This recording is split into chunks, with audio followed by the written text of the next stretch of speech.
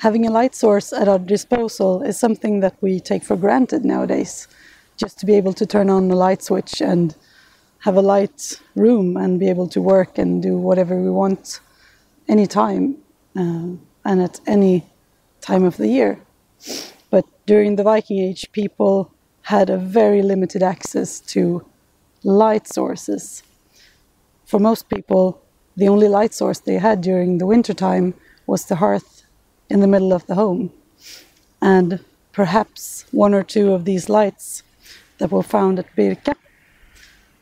But even so, these are not very practical to bring along with you if you're going outside.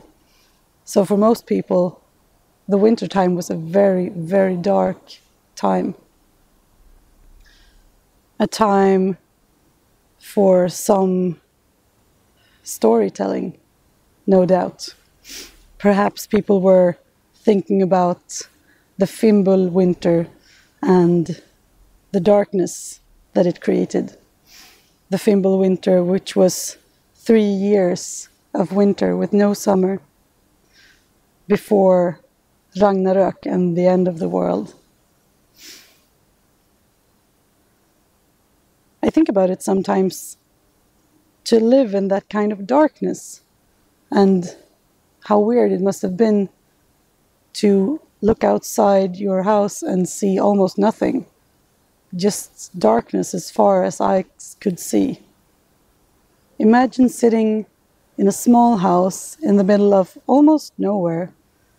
Perhaps you have a few neighbors, but mostly it's you and your closest family, some animals, and during the wintertime outside your door there's darkness during most of the day.